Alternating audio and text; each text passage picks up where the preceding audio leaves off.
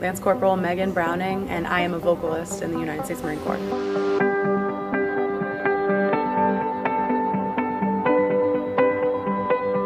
As a Marine Corps vocalist, we are there to engage an audience and represent the Marine Corps.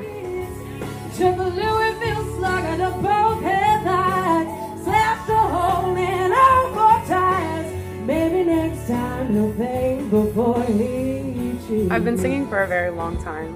I think my first ever solo was in 5th grade. Set me free, leave me. I don't want to fall another moment into your gravity. I started professionally singing at 17, and I worked at Busch Gardens. It was super fun, and then I caught the bug, as they say. But going contract to contract like that, like as a civilian musician, was not what it was all cracked up to be.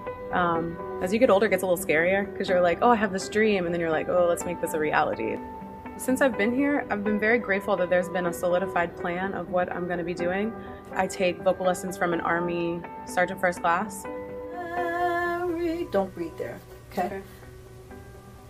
Breathe there. God shed His grace on thee. God shed His grace on thee. And then my curriculum is kind of built off of the Navy vocalist curriculum with a few adjustments that are tailored to Marine Corps life and what the Marine Corps band will actually need from a fleet vocalist. I'm so excited to help grow this MOS. I'm excited that more people are finding out about it and that more people are gonna come in and make this whole group that I get to work with. I'm gonna be really excited when this grows and solidifies itself. One thing that I still know is that you're keeping me down.